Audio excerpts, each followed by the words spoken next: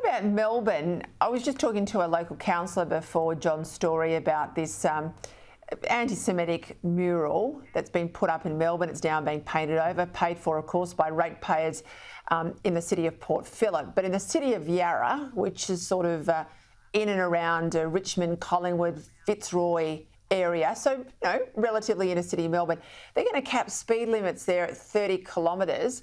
You've got the head of Victoria Police, Shane Patton, saying this is just ridiculous, absolutely ridiculous.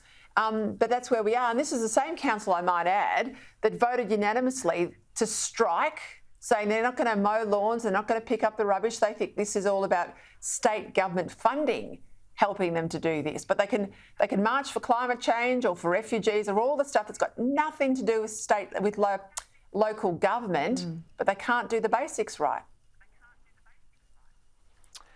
Yeah, no, they're too busy saving the world to do the basics. It's clear that these inner city councils, the speed that they would like cars to be travelling at was 0 kilometres an hour. They hate cars. Cars are killing the planet and whatever. And this is just part of that. The solution would be to vote them out, but we know the sort of the Green voters and Teal type voters love this sort of thing. I think the best response was actually the police commissioner, a little bit of ridicule and dismissal. It's ridiculous, it's unworkable, and ignore it. I thought that was a pretty good response. Sadly, though, it's coming in and I live close by there. I'm at 40 kilometres in my street now. I do not want to have to go down to 30. I can run faster than 30. Prue, I saw this morning about Bethlehem.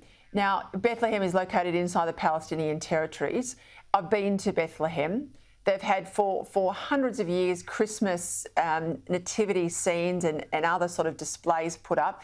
This year, though, for the first time, they've been cancelled. They've been cancelled by the Palestinian authorities, and I quote, in honour of Hamas martyrs. Now, I think this is shocking for Christians everywhere, but I think it's shocking that they're doing this to honour Hamas. And how obscene, associating a terrorist group with something so sacred to religious people. It's just appalling. And this is the sad state of affairs now, that people are hiding behind issues like this and quarantining Hamas from the reality of what it is. It's so disgraceful. The whole world is doing it. They're condemning Israel, they're calling for ceasefires, whereas we all know that they have to be eradicated for the rest of the world to be safe. So I agree with you. It's very sad and tragic that it's happening, but, it seems to be the way the world is going now. I might also add, in the suburbs of Toorak and South Yarra, the Stonington Council in Melbourne is talking about cancelling Christmas because they've gone culturally weak at the knees. Prue and John, thank you both for your time. Have a great weekend. Thanks, Pete. Get rid of councils. I'm with you, Prue. Get rid of the states as well, too. Wouldn't that be nice? Save us a bit of money, too.